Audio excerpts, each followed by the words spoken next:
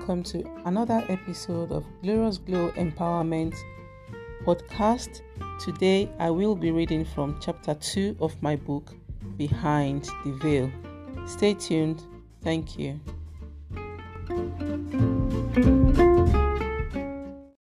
Chapter 2: Impact of Culture, Tradition, Religious Beliefs on Mental Health Issues.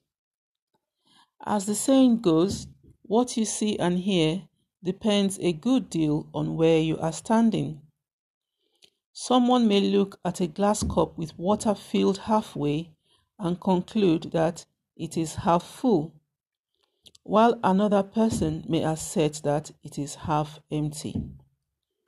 In the same vein, the attitude of different people around the world to mental health issues depends largely on certain factors, such as the culture, tradition, or religion of the people involved.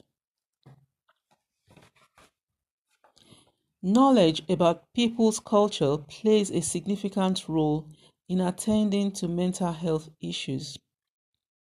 To solve a problem like mental illness requires that the therapist gets acquainted with their beliefs, customs, and behaviors. This requires mental health care services to empathize with sensitivity to people's cultural ways of perceiving, doing, evaluating, and appreciating things.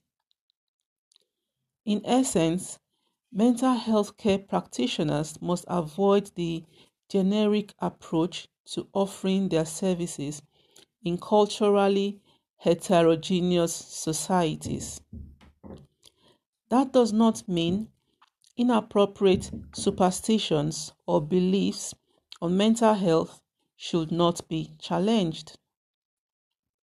It does mean that people with mental health issues also have their own sacred beliefs and idiosyncrasies, which have tremendous impact on their search for medical attention, especially in their acceptance of and response to assessment and treatment programs.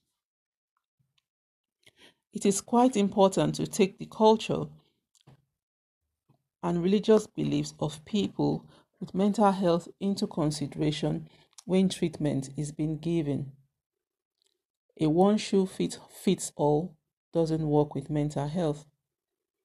It's important to go out there, seek help. That way, the right treatment will be given instead of it being hidden and shame. There is no need for shame with mental health.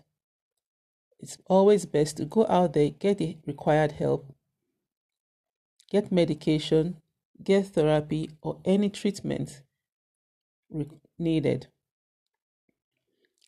Thank you.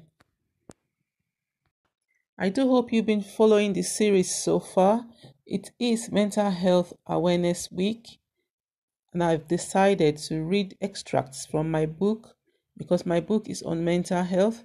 So I hope you've enjoyed listening to what I've read so far, and do stay tuned as I will carry on reading from my book until Sunday, the 24th of May. Thank you, take care, and God bless you. Bye.